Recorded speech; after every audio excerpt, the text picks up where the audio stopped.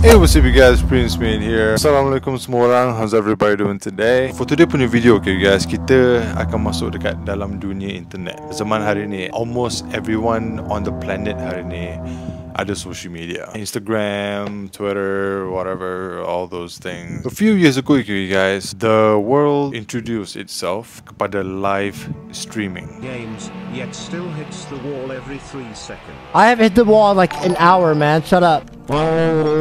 Wait, no, fall, wait. Talking to me? Maksudnya macam you can go live online. Macam you can go live on you punya TikTok account, you can go live on Instagram, you can go live on you punya Facebook, Twitter, whatever, YouTube, blah blah blah. Paling popular punya app right now untuk nak live dekat Malaysia kan you guys, I don't think macam besar sangat. In America and all over the world, one app ni you guys yang dipanggil Twitch yang nak go live. Okay, contohnya yang paling besar right now, I think is Kaisernet, Aiden Ross. Macam ramai yang tak kenal, tapi ramai juga yang kenal. You know what I mean? You boleh pilih tau you guys, siapa punya live stream memang akan live. Tapi mostly kan you guys on Twitch, orang suka main game.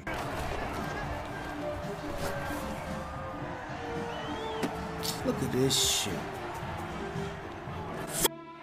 Came in this and everything went bad. This shit, man. Call of Duty, contohnya macam GTA 5 and all these games kan. It's like you can do apa benda yang you nak semua on Twitch. Chat, what size feet am I go? What size? What's?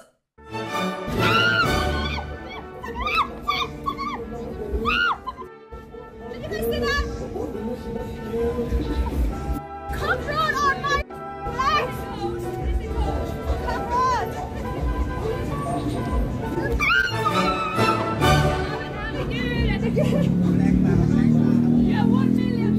Everything will go live. Semua benda akan siaran langsung. So that means anything that you do, apa benda semua happen around you guys, it will be live, it will be caught by you punya viewers.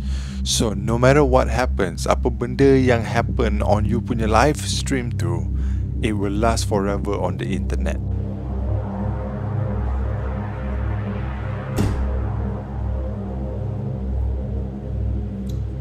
Bitch, if I have to, you know why.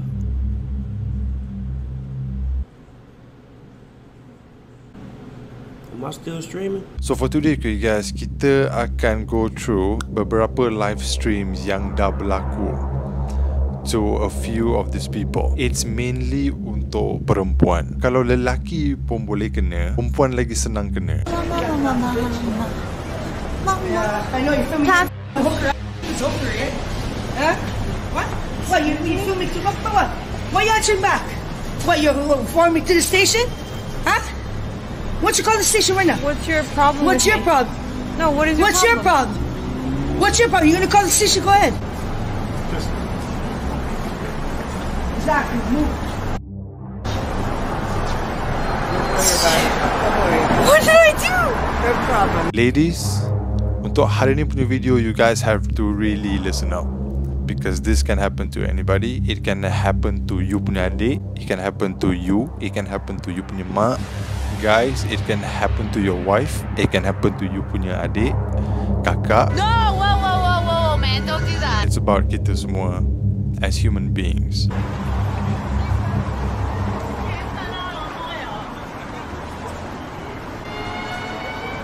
Apple League, this is day 21. This guy, whoa, what are you doing? Sorry. Whoa, is he just like trying to... The fuck? Hari ni punya video you guys is brought to you by Binomo. Apa benda tu Binomo? Binomo ni you guys is the right place for all of you, untuk kita semua, untuk nak buat extra cash. Okay you guys, all you gotta do you guys, you just take 15 saat untuk sign up, then you will get the demo tau. Ada demo ni for you guys, untuk you guys mencuba dulu. Ada video semua yang directions ni semua, and they will show you of how korang boleh buat duit every day. RM400 masuk dalam you punya bank account. You nak tak? Of course you nak. 400 sehari, siapa nak kasih? You all boleh buat you guys up to 90% That's 90% of profit masuk dekat you punya bank account. The easiest way for anybody dekat dalam dunia ni sebenarnya yang nak buat duit tu, it's so simple. I akan show korang semua macam mana nak buat duit pakai binomo. Korang boleh nampak you guys, I dah ada this account and it takes me only 15 saat untuk nak buat account. Ada satu link, okay you guys, it's in the description. You guys can actually try. You boleh belajar, okay? It's like how to open trade and then macam you boleh practice tau. They will show you how, macam mana, okay, you know, like the step by step semua. Everything is just right here. Ada masukkan duit sikit tau dekat dalam ni. So far, I sangat puas hati, alhamdulillah. I nak cuba nak masukkan duit sikit into I punya account sekarang, okay? Hang on. Ada masih sikit tau, hang on. Boom, you see guys, and there we go. It's super easy, it's so simple. Even aku pun you guys, aku boleh buat duit hari-hari pakai this ad tau, okay? It's like 15 seconds sahaja untuk you guys nak sign up. Siapa yang nak kasih kau 400 lebih sehari? No one will give you, except for Binomo. The link is in the description. If you mess up, if you do anything bad ke, or if something bad happens, it will go on the internet. Ada satu perempuan ni, dia tengah dekat luar masa tu, akan dia tengah joget-joget semua, and dia cuma macam nak play some basketball. And then masa dia tengah duduk, okay you guys, dia tengah live ni, ada budak-budak kecil ni semua datang kat dia and macam cakap benda yang bukan-bukan. China. No, Japanese. Japanese? Yeah. You speaking you do. No! Oh my god! You do sister show. Oh god, guys! Oh my god! Everybody here thinks that you're doing show. What? I'm not. I'm live streaming. You shouldn't be known that word. Yeah, you Ask doing. your mom. You doing. I'm dancing. You know you do. No, Yes. Everybody. guys! I'm having fun. I'm just having fun dancing and play basketball. Oh my god, I'm gonna leave now. If you fikir guys, itu macam dah kurang ajar, wait until the rest of this video habis. Okay, we got a long way to go. Dude, those is man.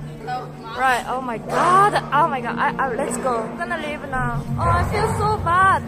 Dude, I was just having fun with you guys playing basketball and where's my board?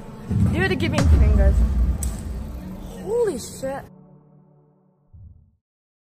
Untuk semua perempuan, okay guys, what do you do if you tengah dekat luar, okay? Macam you tengah doing your thing ke apa, lepas tu ada macam orang tua ni yang datang kat you and dia macam duit banyak, you know? Dia kata, hi, you sangat cantik semua. Dia dah tua gila nak mampus, dia dah kahwin, anak-anak dia memang lagi tua daripada kau.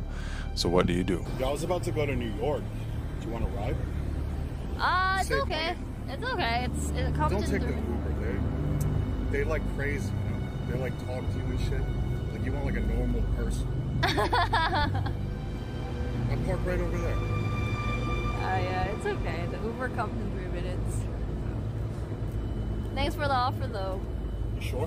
Yeah, I'm fine. If engkau ada maruah, you will not say anything. You will just tell him to go away. New York is like 5 minutes. I can just drive you there, drop you off. They won't go away. They won't give up. They still macam insist. They will not quit until they dapat engkau dekat dalam tangan dia. You know what I mean? Yeah, I'll spend the money.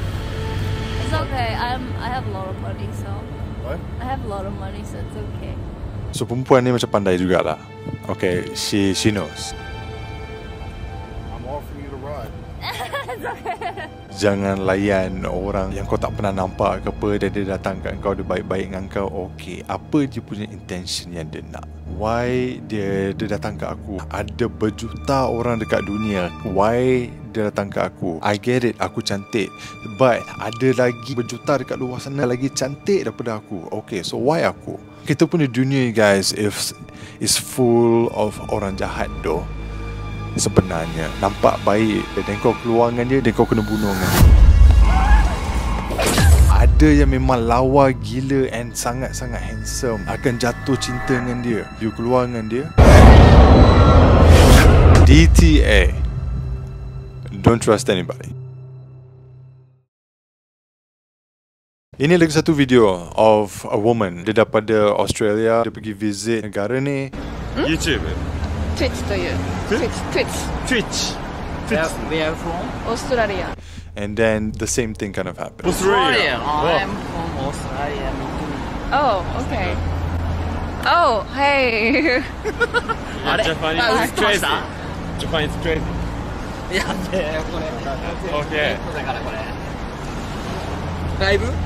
Yes. Have a nice trip. Have a nice trip. I don't want to sound macam rude ke apa, okay guys, tapi tengok muka dia. Dia malu gila tau.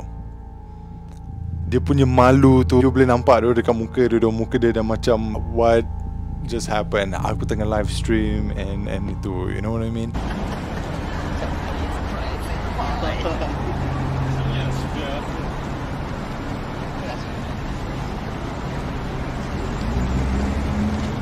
Bayangkan if abang dia ke ada dengan dia. Do you think that will happen? That's what I'm saying. Jangan keluar seorang. It's not only dekat Japan tau. It's all over the world. In Malaysia kau jangan cakap this is the king punya place. Yang gatal ni semua, are you kidding me? Bersepah, they're everywhere. It's just how the world works. It's just how people are. It's just how humans are. And you can see her face you guys. Anak you tengok muka dia. Malu sangat. Man. For the first time, we are hearing the 911 call placed by actress Sandra Bullock the night a man broke into her home.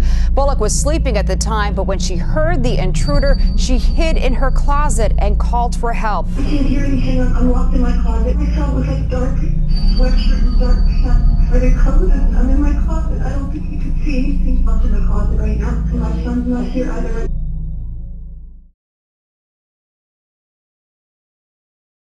Ini perempuan yang sama tadi, yang blonde tu kan? Don't touch me, you dick! When she was live outside masa tu. Video recording. Oh no, just from the back. No, okay. I have on my lap. Okay, sorry. So Yes, it's yes. 25 or It's it's my side. It's my side. I feel myself. I said no. It's in my side. Okay. I go. Yeah. Orang macam cari pasal dengan dia tiba-tiba and all this is caught on camera. I go. Bye. Yeah, I go. Bye. I delete.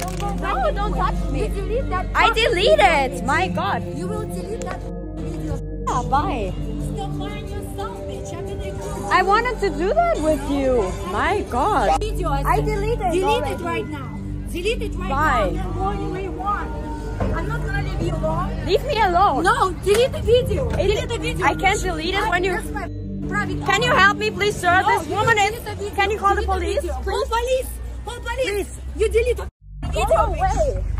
Delete the video. She walking around and videotaping me. Now I'm gonna videotape you.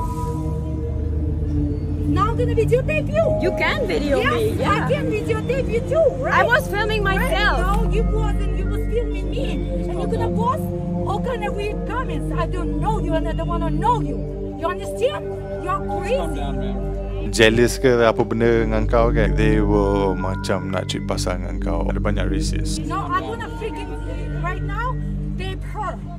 And I'm gonna say everything that I know. Crazy. Why are you helping her? What? No? No. Why would I have to see that? Ada satu perempuan ni, dia tengah dekat swimming pool masa tu. Okay, first of all, you sit like that. And then I look at him. And I smile. Because I think like, okay, he can have problem, I'm streaming. And then you know what he do? He do this. Ada satu lelaki tau dia sana. He did this. Dia tengah duduk dekat dispo and then dia tengah berceritakan balik apa lelaki ni macam signal dia daripada jauh. Lelaki ni came up to her out of nowhere. Huh? You start annoying me. What? I tried to relax. No, but what do you do? I try relax. So shut up. Okay, I'm gonna tell stuff. Because you idiot. What? This guy pergi kejar this woman out of nowhere. police if you do this. What the? Okay, the guy is not normal, Jack. This is not normal. What the? Okay, this is not normal. Sampai dekat hotel lobby pun this guy boleh tak pakai baju semua, like it's insane. 拥抱，而且你超微棒的，你毛。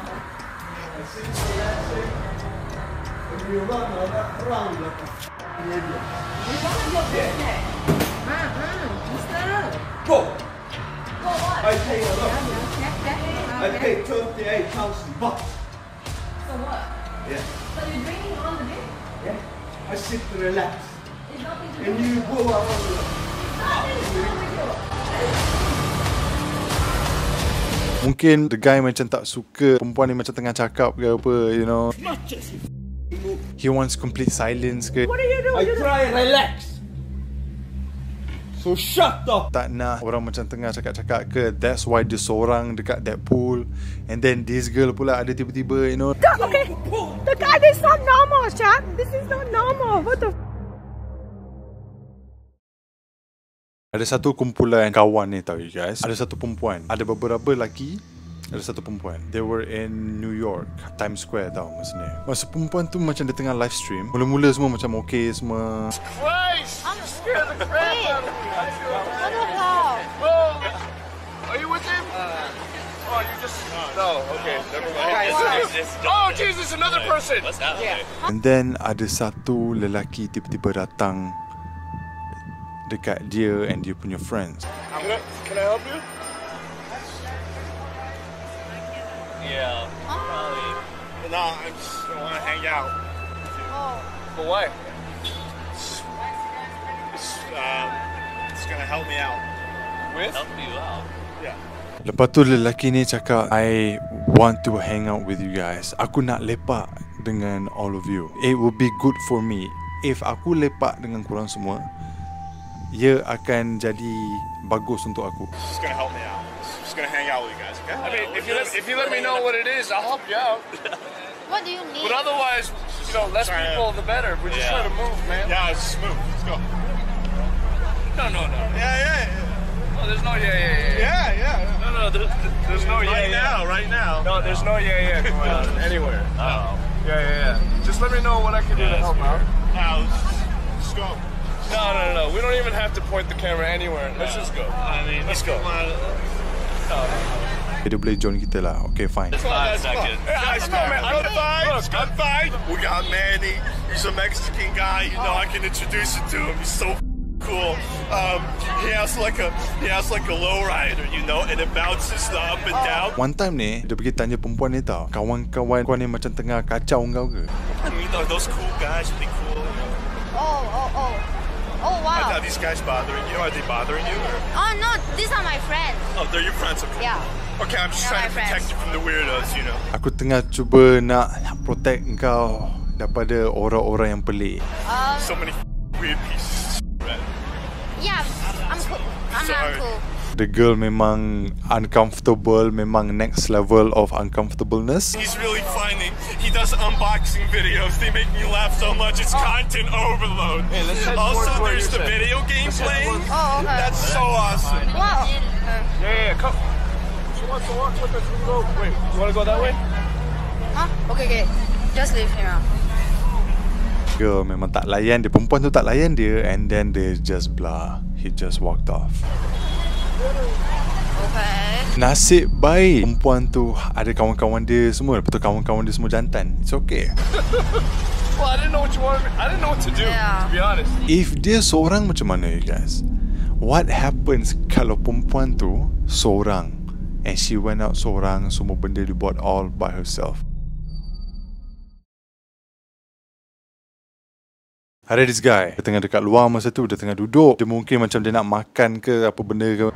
There's a tasting going on, there's a night street fair, and there's a concert. And then, ada satu orang tua ni datang ke dia. Okay, what's your number? Hi. I'm getting about 30 calls about you on my phone, and I'm a gang. So you better leave here. Orang tua ni bisik dekat dia macam, aku kerja dengan the mob, aku ni mafia.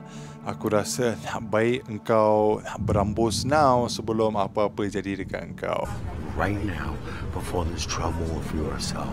You understand that? You're with the mob over here. You better leave now. Got it? I apologize. You better leave now.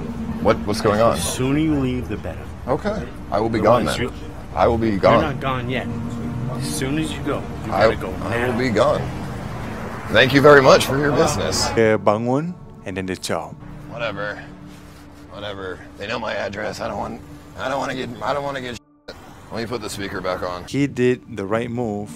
Dia ciao daripada kedai tu and then dia sambung stream somewhere else. He's staring at me. Oh God. He's bruh. This staring at me. He's probably gonna go to some. Oh, my wallet. Ooh, I dropped my wallet. Okay, I'm getting shot, dude. He's coming after me.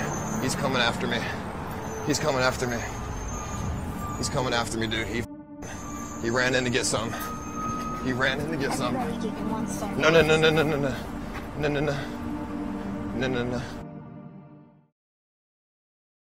Ada satu perempuan ni, dia tengah live stream dekat dalam rumah dia, and dia punya bilik tidur. Ada ramai yang macam cakap dekat dia, buka you punya baju, kita nak tengok. Lepas tu dia dapat satu phone call. Oh wait, my dad is calling. Hold on. Hello, Papa.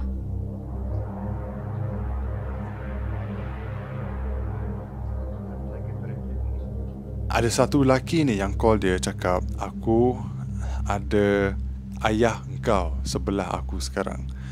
If engkau tidak tunjuk aku engkau punya tu, ayah engkau akan mati sekarang ni.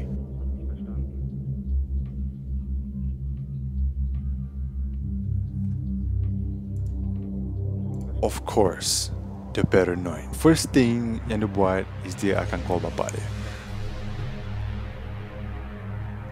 And turned out everything was okay. Ayah dia okay.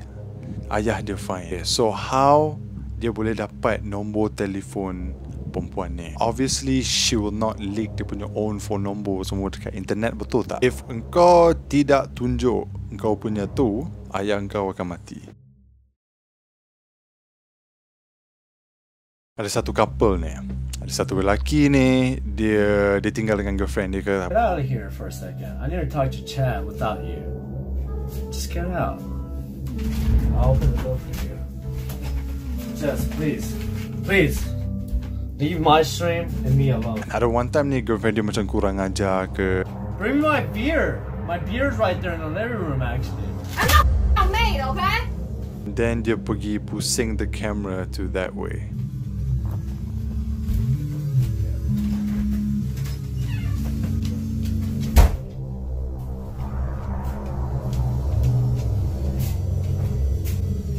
The camera comes back on you guys. You boleh nampak yang dia macam dah lain. Obviously me and my girls over here together. All good and shit. But this is too much. Like, stop making up the stories. It's just so annoying. Dan lama-lama you guys, macam you boleh nampak tau, makin lama dia makin sedih, and then dia akan makin sedih, dia akan more heartbreak, and then you will see that dia menangis live on stream. Apa you all fikir dia buat dekat girlfriend dia? Everybody in the world knows apa dia buat dekat girlfriend dia. Yeah, it is. You caused this. It's kind of your fault. You can't say it's mine.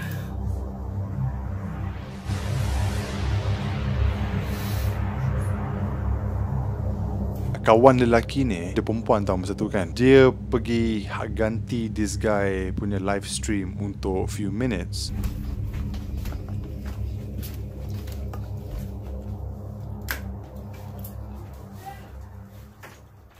What?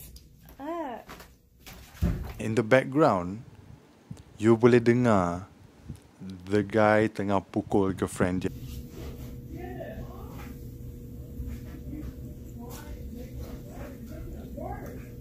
In here, I'll show you guys. Let's do a room tour. I literally just cleaned it like last week.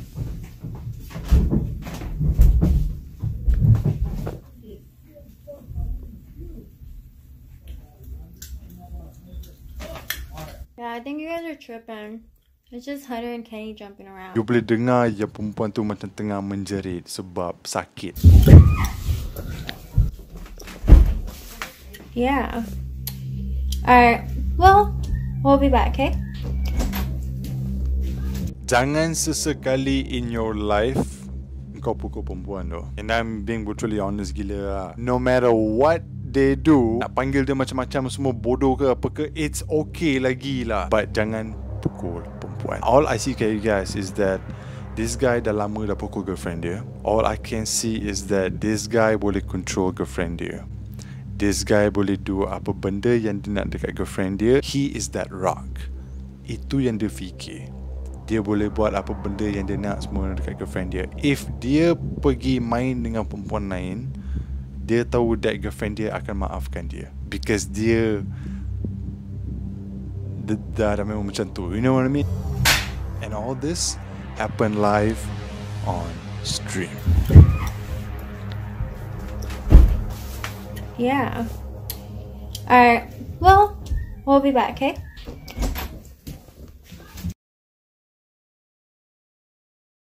So right now, let me introduce korang dekat satu perempuan. Seorang Twitch streamer, and nama dia I'm Jasmine. This is worldwide. The world is watching.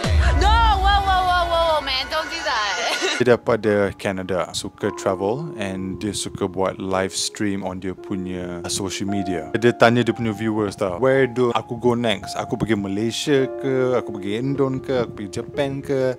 Aku pergi mana? And then dia pilih dia akan pergi Japan. So dia pergi Japan semua macam biasa, okay guys. It was going very well. So me. Yay! I'm a playboy. You're a playboy? Sampai one day dia pergi ke beach dekat Osaka. And then masa dia tengah live, okay guys, masa dia tengah live on the beach dekat Osaka, Japan, ada beberapa lelaki yang tiba-tiba datang dekat dia. Yeah, they can watch you. They can watch you, yeah. Japanese muscle. I wanna one night rob. One night rob? One night rob is make love. Yeah, okay, you know? You wanna make for one night? With sexy girl. You know? You got it? Baka guys, cute guys.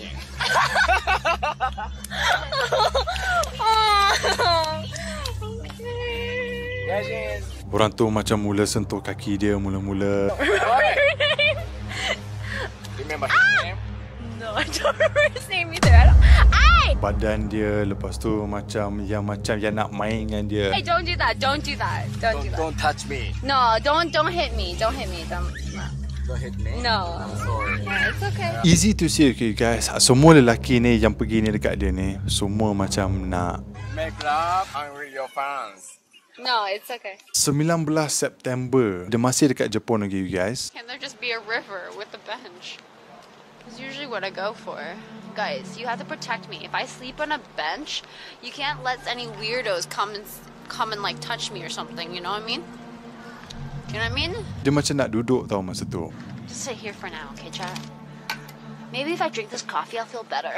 As soon as dia duduk je, you guys, like 1 minute after that, ada satu lelaki yang tiba-tiba datang kat dia. I feel like there's like inner politics that we don't talk about to you guys. There's hello.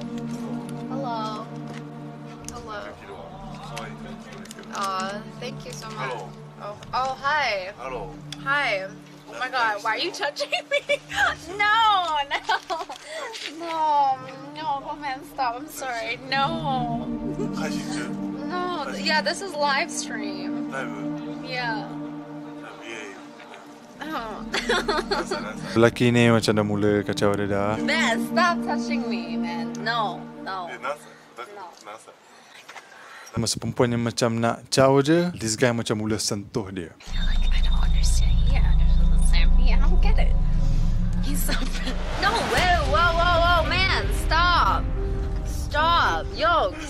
stop it. No, just don't touch it. Bye. Bye.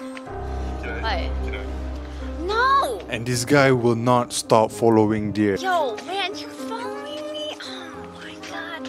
Okay, bye! No! Oh my god. Oh my god, this is literally my life.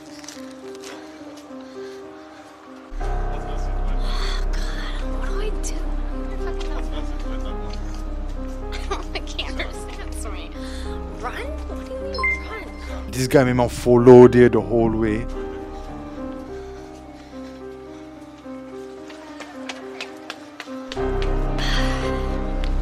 Sampai you guys, someone in the chat pergi pasang suara perempuan yang tengah menjerit. So everyone akan dengar. So that guy will leave her alone.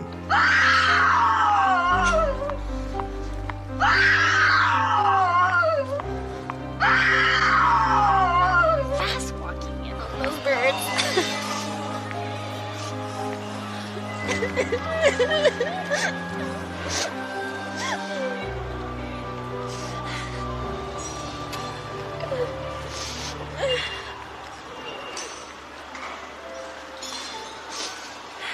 Sorry, I'm just like, just overwhelmed. It's fine. I'll cry about everything. Oh yeah, let's just go. Round one. I can't turn on chat or anything because I feel unsafe. I'm always feeling unsafe. And I hate that because like, I want to be able to like, stream on myself and be okay, not like leave and 5 minutes later someone touches me weirdly, like all the time. You know?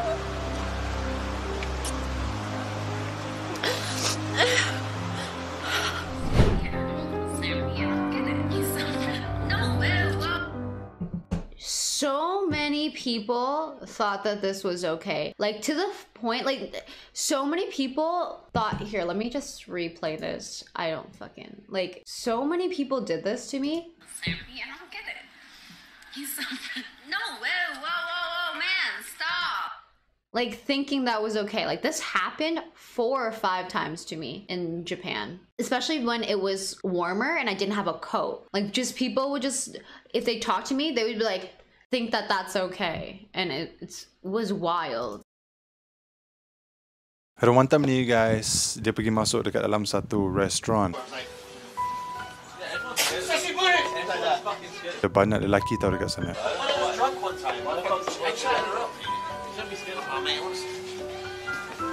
Is it cool if I sit in the big... I'm a streamer. What do you stream on? Twitch. Twitch. Yeah, no. IRL. I just walk around here. Travel, yeah. And at first they seem okay. Where are you from? Canada. Where are you guys from? England. It's rare. This guy, dia keluarkan satu senapang daripada dia punya seluar.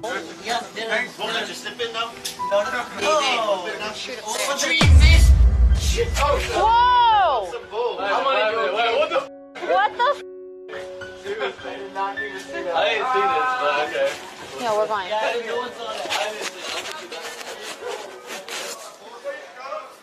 Did you guys see that? Ever since tu kayu guys, perempuan ni, I'm Jasmine ni, dia dah no longer live stream on Twitch anymore. Dia dah tak make YouTube videos anymore. Dia cuma ada dia punya social media sekarang. And honestly kayu guys, aku tak salahkan dia. Susah sangat nak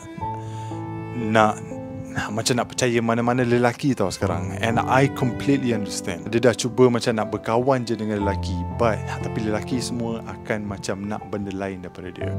And aku cuma sedih because she seemed like a very nice punya person.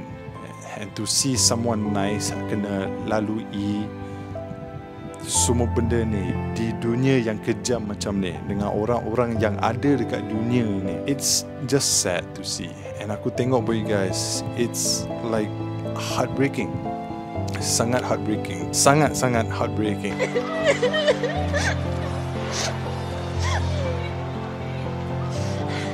Disebabkan orang di dunia, and dia dah cannot tahan anymore. Because orang dekat dunia hari ni semua kejam, semua gatal, semua tidak boleh dipercayai.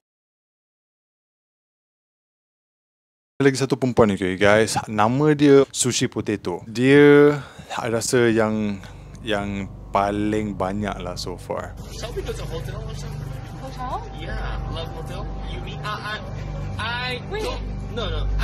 I don't know the translation of English, but we Japanese call love hotel. Wait, I thought we were just gonna drink and have fun. Yeah, you know. Dia keluar je macam tak sampai 5 minit, ada lelaki yang suruh dia buka baju ke apa tau. So you want me to f*** you? You want me to f*** you? Tengah dekat luar kan masa tu, you know, macam dia tengah live stream and whatnot. Ada macam this Jepun punya psychic ke whatever, you know. Dia boleh baca you ke apa bagai kan. Okay, dia pergi try.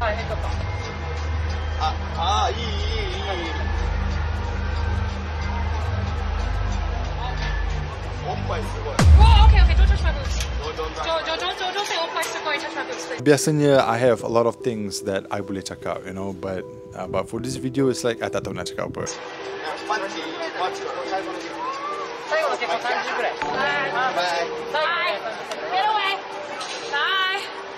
It's why you guys, ramai orang hari ni ada banyak sangat trust issues, including me. All she wants to do is just to live stream and have fun in Japan. If you guys search Sushi Potato kan dekat YouTube, you guys, berlambak gila videos. I'm not gonna show semua because banyak sangat video dia of orang kacau dia yang memang sangat teruk, yang I memang tak boleh tunjuk dekat sini. Ada satu benda yang happen dekat dia, okay guys. Ada one time tengah dekat luar masa tu, and dia pakai macam a black dress. Laki-laki ni semua yang daripada, I don't know diorang semua daripada mana, but they will go up to her and sentuh dia all over the place.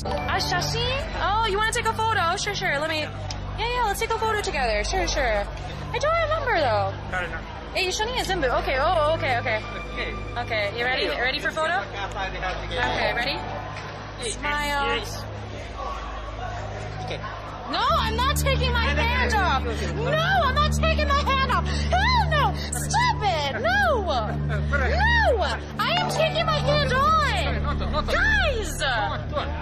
I can keep my damn hands on during a photo! No! I don't even know what to say to you guys. Aku tengok je video ni kan, aku rasa macam why orang macam ni semua wujud. Kesian gila dah. Perempuan tu memang confirm nangis, so you akan ada trauma for the rest of your life. Just take a photo. Okay. Photo. A few weeks after that, okay guys, dia tengah dekat luar lagi, dia tengah live stream semua macam biasa. Dia jumpa satu pot ni tau. Pot ni macam dekat luar kedai masa tu. Dia tengah chill semua, dia tengah duduk semua dekat sana. Gaiji? Gaiji de wa nai. 差別することだよね。差別することだよね。I heard you. Orang tu fikir dah perempuan ni foreigner. It's just because they don't like foreigners. They just think foreigners are rude. They don't understand the culture. Dia gaduh semua dengan this guy semua. Pergi chow semua, dia pergi beli makan. No. Sushi.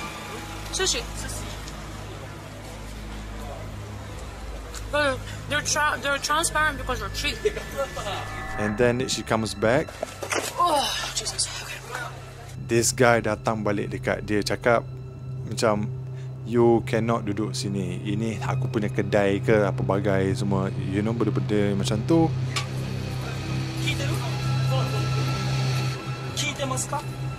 Perempuan tu kena heret.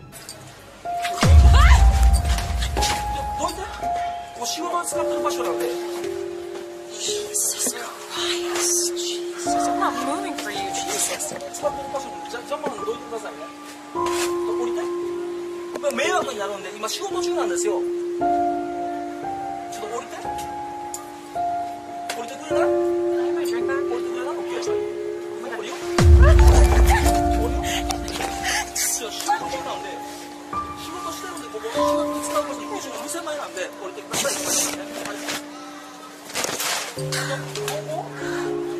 I get it. Like, oh, this is my space. It's in front of my work. Dude, it's an empty building. All of this, you guys, happens every single day all over the world. All of this, you guys, happen on camera. Imagine all the things yang kita tak nampak off camera. Don't touch me, you dick! Dah berapa juta manusia di dunia ni yang dah jadi mangsa orang lain, yang dah dirogol, yang dah disentuh, yang dah dicium, yang dah dipeluk semua daripada belakang. I pernah kena peluk daripada security perempuan. I tinggal dekat sini. I pernah kena peluk dengan security perempuan daripada belakang, and dia daripada Nepal ke apa. View keluar, jangan keluar seorang. You nak pergi kekemat yang kat sebelah rumah pun, ajak orang, because you never know apa yang boleh happen tau dekat sana. And I'm being real. For real, for real. Alright guys, that's it for today. Okay guys, love yourself, love your life, because life is short untuk kita kena daripada orang-orang yang macam ni semua. Kita ada own life that we have ahead of us. Focus on kita punya own life and everything will be good. Seriously, trust me. If you focus on your own self, on your own life, on your own career, you will go somewhere. If kau sibuk hal orang, kau kacau orang, kau buat orang tu menangis, kau buat orang tu sakit hati, kau tak akan pergi mana-mana. Mark my words. It's just how it is. Kalau korang nak video yang macam ni lagi, you guys, please hit like on this video. Subscribe to this channel kalau korang belum subscribe. Ring that bell, you guys, so you guys will know bila kita dah have a new one on this channel. It's good to be back. I'm happy to be back. See you guys in a few days, you guys. Assalamualaikum. I see you guys soon.